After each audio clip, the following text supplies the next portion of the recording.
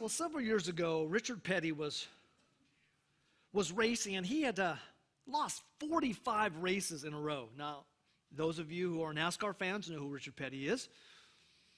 Well, this year, he was driving again in the Daytona 500. And something really weird happened. Now, if you're a NASCAR fan, you probably even remember this event. I didn't see it, but you may remember it. So, Richard Petty, he's in third place, last lap. The number 1 and 2 guys are right on each other's tails, or one's right on this tail of the car in front of him, and he's in third place back here.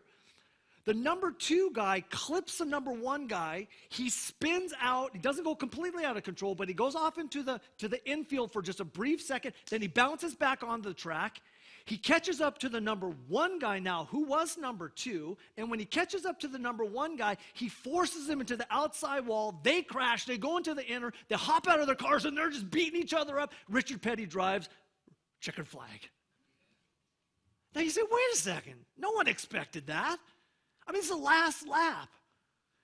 Everyone expects the number 1 guy at the last lap, unless he's passed by the number 2 guy, that he's going to win the race. Nobody expected him to win that race. It's not what we would have expected. Well, the race, it seemed already won, didn't it? Last lap. But then the unexpected happened. It's kind of like this. You are the very best candidate for the new job in your organization. By far, you have the best qualifications, you have the experience, you have the ability to pull off the job. But instead, the boss hires his best friend who is nowhere able to do the job, but simply because he was a friend, he got hired. That's not fair. You're the best athlete in an event. You made it to the Olympics. You're the very best in your class. There's no one better, and everyone knows you're the best. You're at the Olympics. The day before your event happens, you come down with a horrible case of intestinal flu, which means you cannot do your event. You don't even participate. That's not fair. The Arab nations, after Israel became a nation, powerful, multiple, lots of people, lots of resources to attack this small little nation of Israel. And when the wars began, there were 67, 73 with the Yom Kippur. When those began, everyone thought the Arab nations were just going to wipe Israel into the sea, just wipe them off the face of the map. But instead, God intervenes, and those that are in power don't even win the battle. They get routed. As a matter of fact, the Egyptians made a claim that they swore they heard 500 tanks going across the desert, and they turned tail and run. It was 5 tanks. 5 tanks. That's not what one expects. One expects whoever has the biggest army, the most resources, are going to win the battles. It's not what we would expect to happen. You would say, oh, these are flukes. These are anomalies. These are one-offs. No, this happens all the time. You've seen it. You know. You've seen things like this happen before. When you say, this is just not fair. No, I have to say, life is not fair. That is, life under the sun is not fair. It never has been. It never will be. Yet, in the midst of that truth, here is another one. God is good, God is just, and God is sovereign. Life is not fair under the sun. Things that we expect to happen don't happen, and that which we don't expect to happen actually happens. We often do not understand what God is doing. We don't see everything in this world that He's doing. But a bigger overriding question is not, why did this happen to me? The bigger overriding question is, do I still trust God in spite of what happened to me? That's really the question we have to answer. Because life is not fair under the sun, And unexpected things are going to happen to us. Even we play by all the rules. We work hard. We cross all of our T's and dot all of our I's. Life still happens. It's not fair. Life may not seem fair or just, but God is both fair and just. So what do we do? What do we do when life happens to us? How do we respond? What is the correct measure that we should take? Which direction should we go? This is what Solomon wants to address today. What is your normal reaction when life slaps you in the face? Think. He now turns to address calamities that everyone encounters in life. Everyone experiences calamities. So he wants to address that. Look at verses 11 and 12 of chapter 9 of Ecclesiastes. He says, "Again I saw that under the sun the race is not to the swift, nor the battle to the strong, nor bread to the wise, nor riches to the intelligent, nor favor to those with knowledge. But time and chance happen to them all. For man does not know his time. Like fish that are taken in an evil net, and like birds that are caught in a snare, so the children of man are snared at an evil time when it suddenly falls upon them." Life happens. What do we do? How do we respond to crises in life? Because it's going to encounter, every one of us are going to encounter. In fact, you probably had crises this week that you encountered. We all encounter them. How do we handle them? So he starts a new unit of thought by using the phrase "again." In other words, he wants us to remember some of the things he said before, but this is a new unit of thought. That's why we broke it off last week at verse number 10. Again, I want to tell you these things. Again, I want to share with you. This is what I've learned as I've lived my life under the sun. Remember, under the sun simply means human existence on this earth. In contrast to that which is above the sun, that is in the heavenly realm where truth resides eternally, where the throne of God is. Solomon is looking at the randomness of life from a human perspective. It's not that he has forgotten God's sovereignty. It's not that he has forgotten that God is good, that God is just, that God is sovereign. He's not forgotten any of that stuff. He's simply saying, this is what I've seen on the earth. This is what I've experienced in my lifetime under the sun.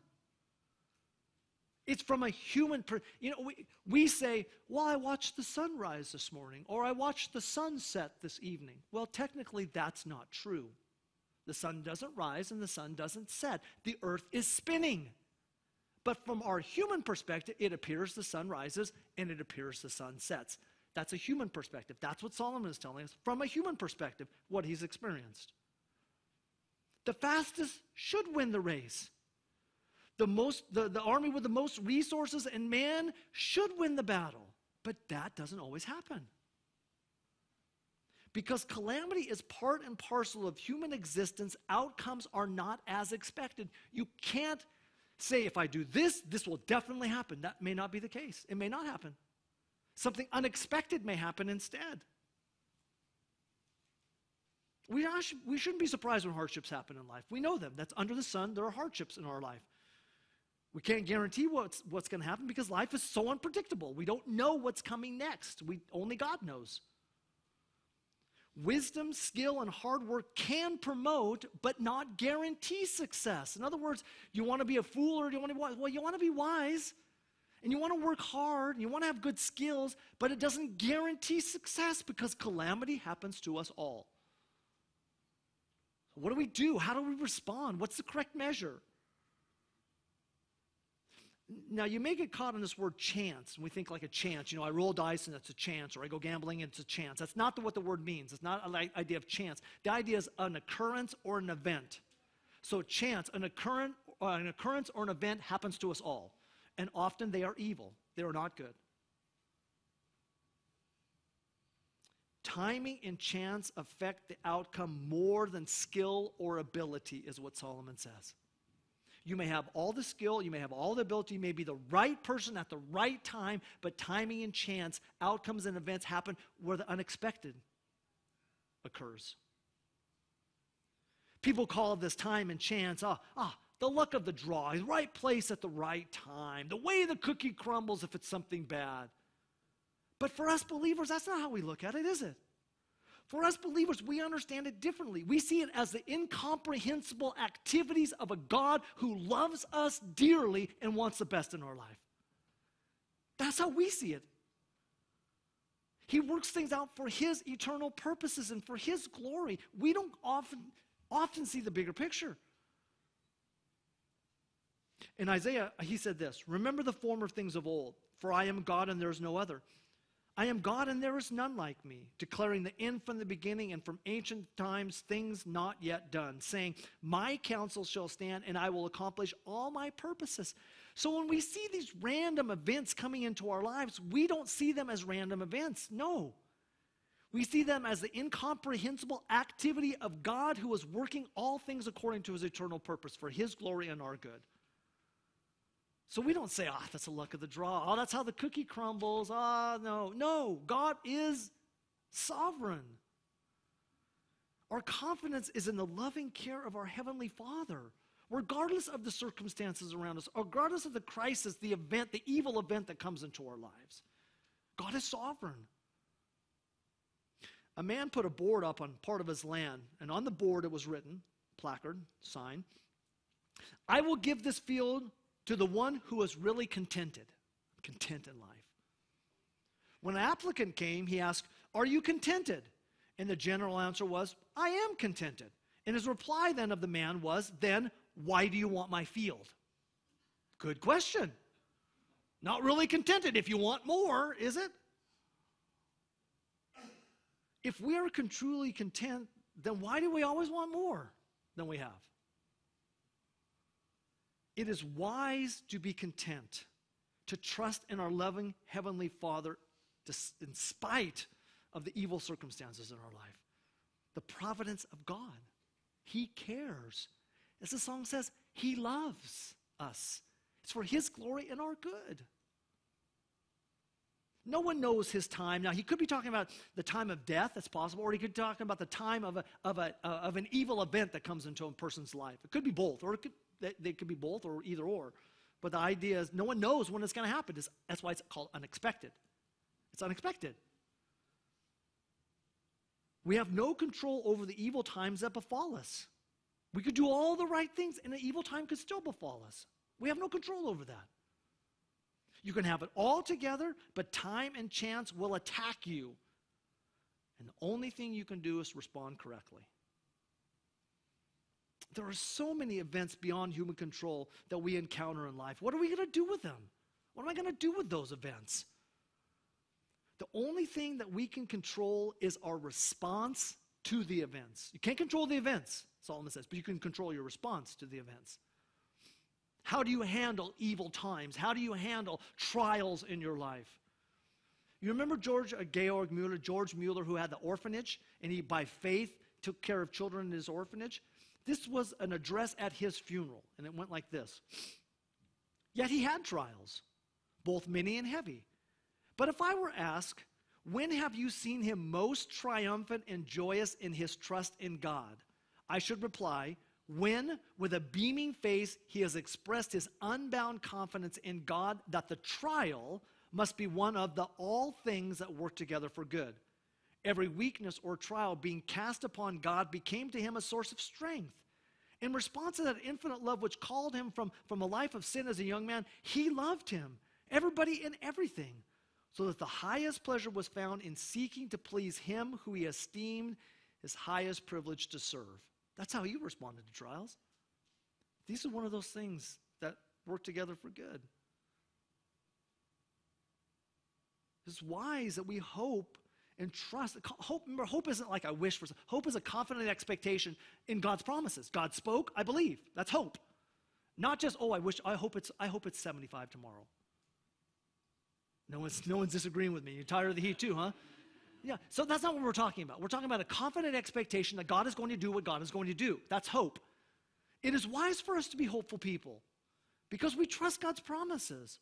In Psalm 42, we read this. In a person who was, David was writing this, he's down. Why are you cast down, O my soul?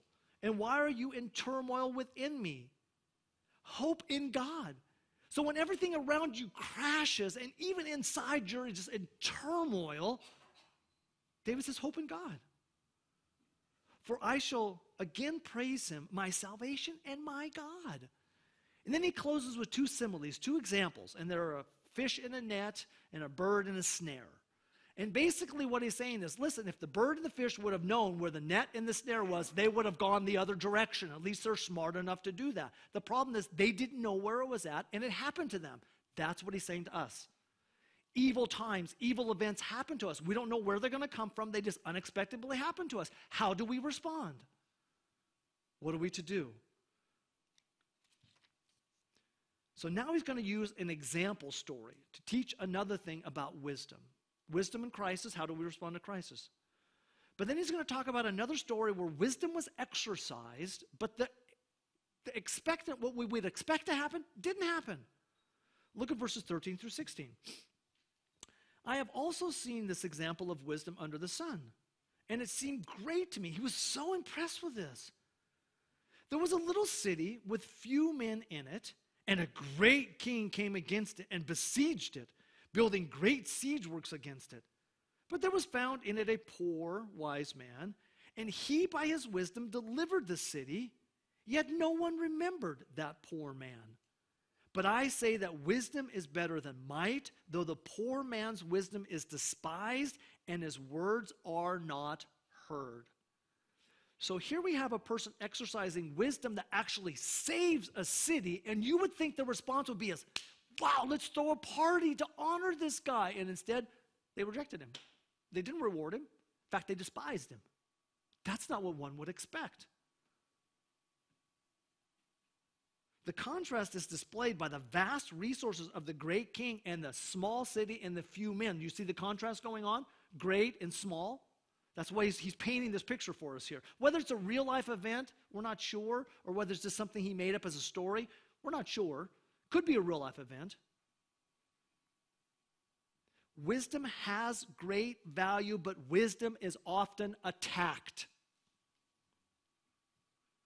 If you can stomach it, and I'm not real good at it, and I haven't really gotten over it yet, but if you can stomach it, post something wise on Facebook and see what people say.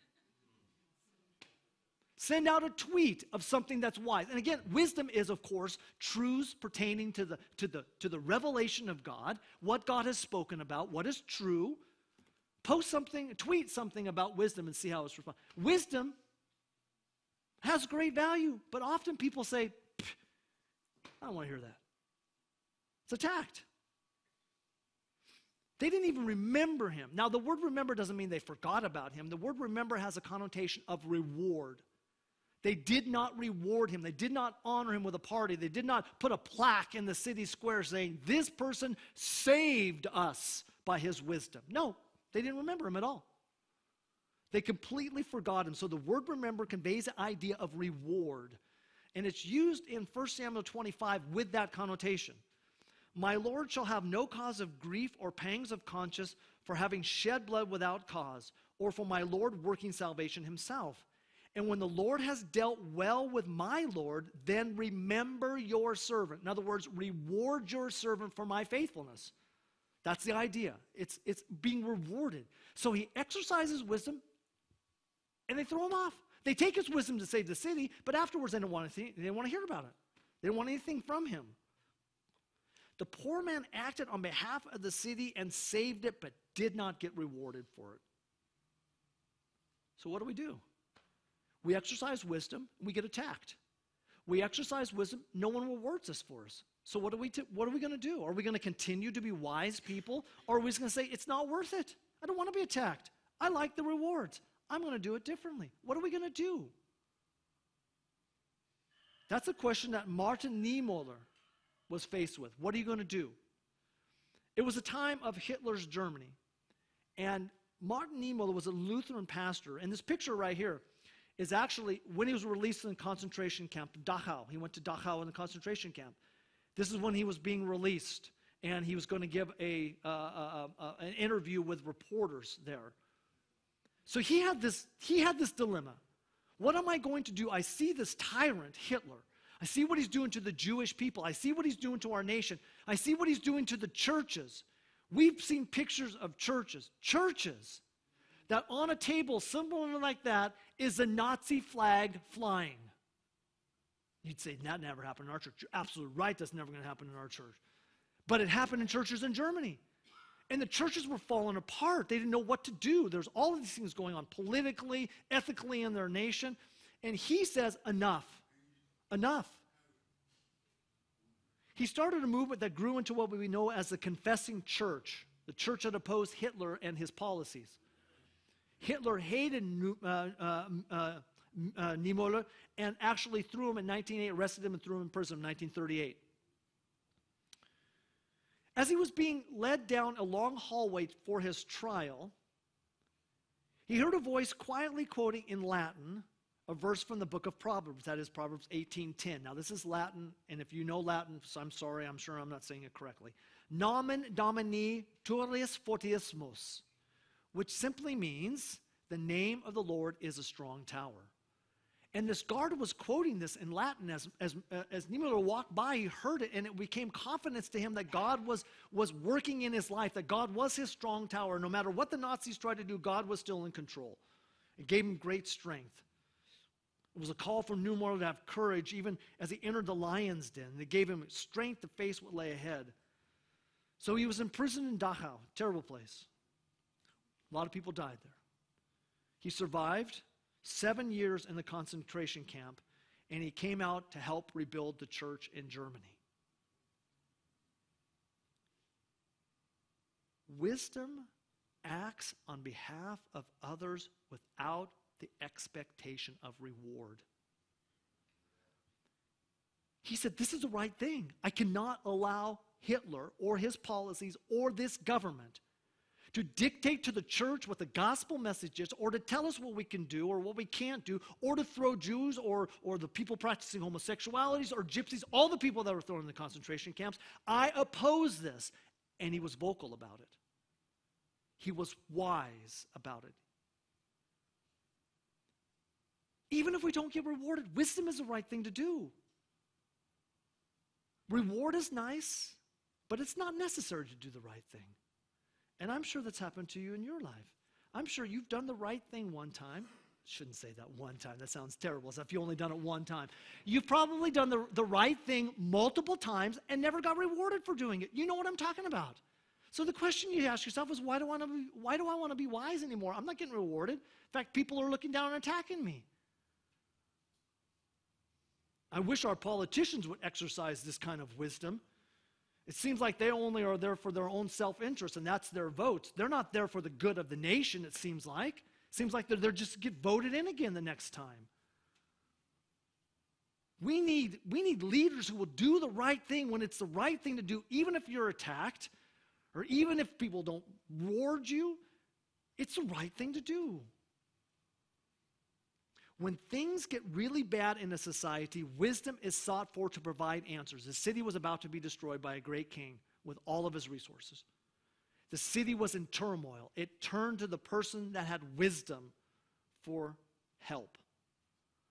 So I say to us, knowing the state of our society right now, I can only speak about America, knowing the state of our society right now and what's transpiring in it, and if you don't know, please pay attention to what's happening in our society.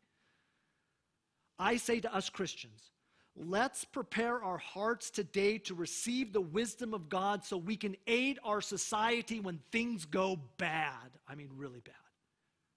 It's going to look for wisdom. It's going to look for help. Let's be those kind of people who have God's wisdom to know how to apply it to a current situation we find ourselves in society. God's way, his wisdom, is always the best way. It's always the best way. So happy is the city or the nation that has wise people that can spare the city or the nation its hardships. And blessed is the city or nation that heeds the advice of wise people. Wisdom provided great value for the city, but it had no lasting value for the man. There was no reward for him. As a matter of fact, he was despised. You may use wisdom and save the day, but never be rewarded. Are you okay with that? Are you okay with that? Will you still be wise even if you know you're not going to be rewarded for being wise? Wisdom understands that the world still needs wisdom. So this wise person, it was his station in society. That's why Solomon mentioned he was a poor man. His station in society really was the reason he was disregarded. They listened to his wisdom, but because he was a poor person, they didn't want to listen to anything else he had to say.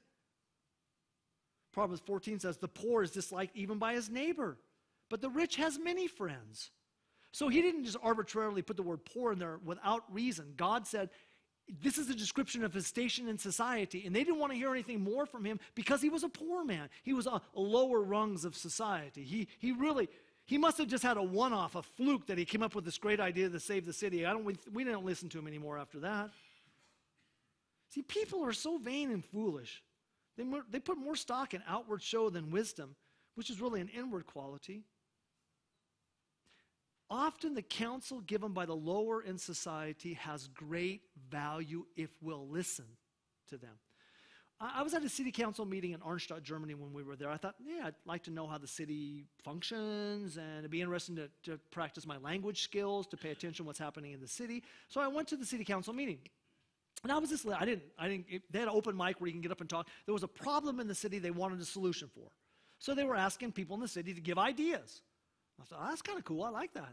So I sat there and listened. And one lady came up there, and she had a superb suggestion. I thought, this is great. This is exactly what they're going to need to do because this will work. This is great. Do you know what the city council said to her? The city council person in charge asking the question. You know what they said to her?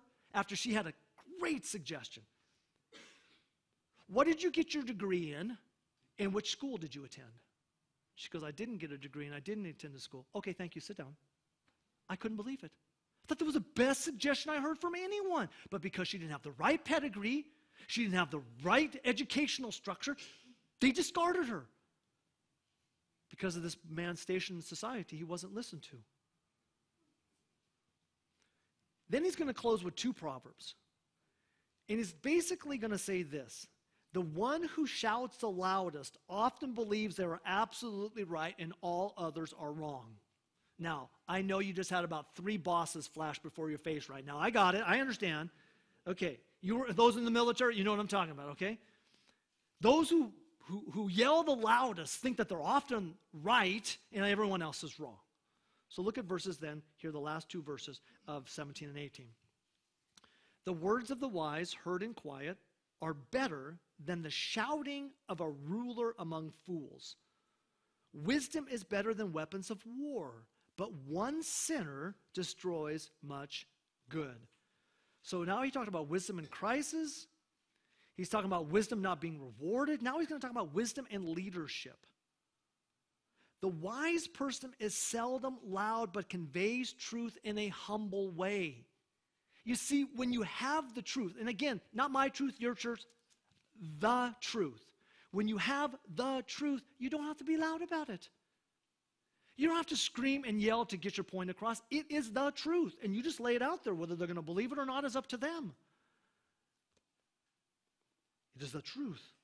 Proverbs 15:1 says, a soft answer turns away wrath, but a harsh word stirs up anger. We don't have to be loud when we're conveying the truth. You don't have to text in all caps, okay? You don't. It's not necessary, Solomon says. The wise person offers their counsel quietly, calmly, and humbly, even when it's rejected. We are passionate about the truth, but we are not arrogant. The violent use of force is shown as the ruler shouting. He's trying to get his point across by being louder and louder and louder. Whether he's the fool or he's just among fools, or both of them are fools, or all of them are fools, he thinks his shouting will get his point across, that truth is in loud words. No. Because the loudest voice is most often not the wisest. Now, please don't think ill of your boss if he yells at you tomorrow, okay? Or yells in a meeting tomorrow. Don't say, what an unwise person, foolish person that guy is. It's just the truth. The loudest voice is most often not the wisest. Why? Because we think by force we have to get our point across. Truth is truth. Put it out there. Let people see what the truth is. They're responsible how they're going to respond to it. An anonymous person says, as a man grows wiser, he talks less and says more. Now that's good. I like that.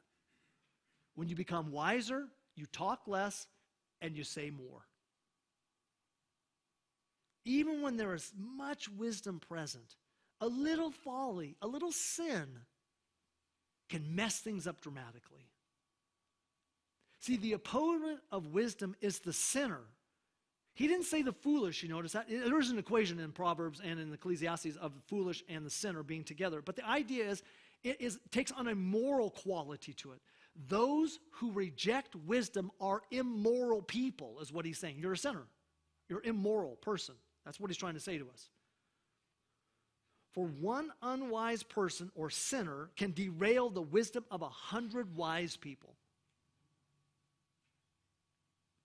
Proverbs 13 says, good sense wins favor, but the way of the treacherous is their ruin.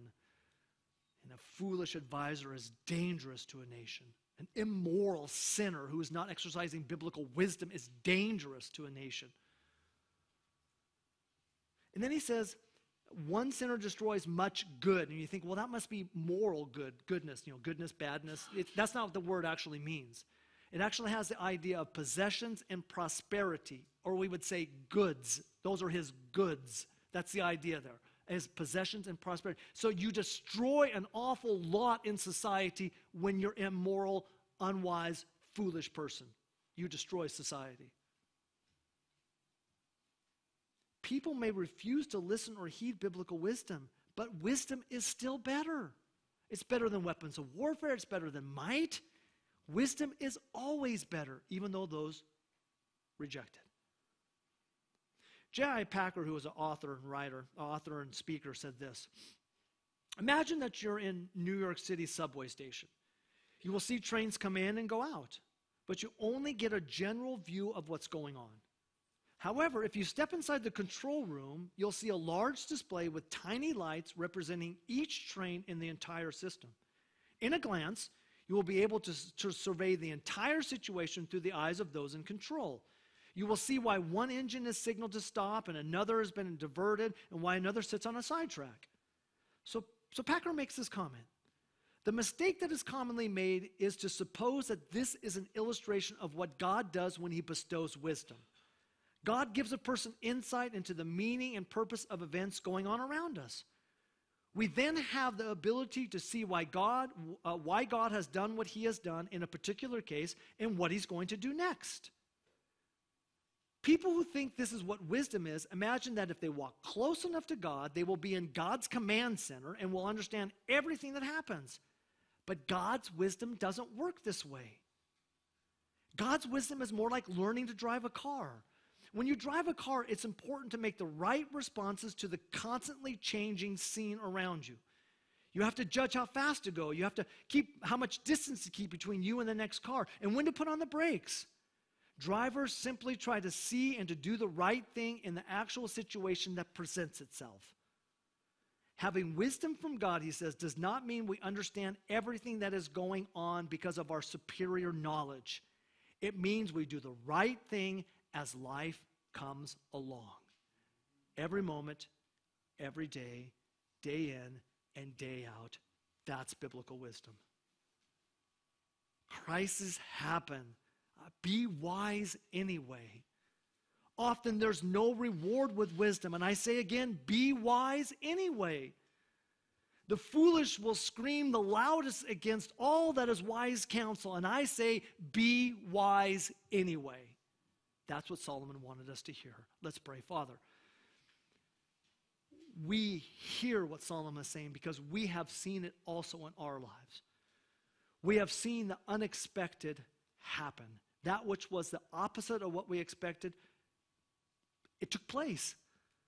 We expected one thing and another thing happened, and we don't understand. But we do know that you are good and that you are just and that you are sovereign. You are our Heavenly Father who loves us. Oh, you love us so deeply. You want the best for us. You have given us your word that we can be wise people in this world, that we can take your principles, apply them day in and day out in every situation we find ourselves in as we grow in wisdom. We want to be wise people. We know someday this nation is going to need wisdom. It needs it right now. So, Father, I pray that you would, through your word and your spirit, grace us with the gift of wisdom, that we may be wise as we live our life under the sun. We pray in Jesus' name. Amen.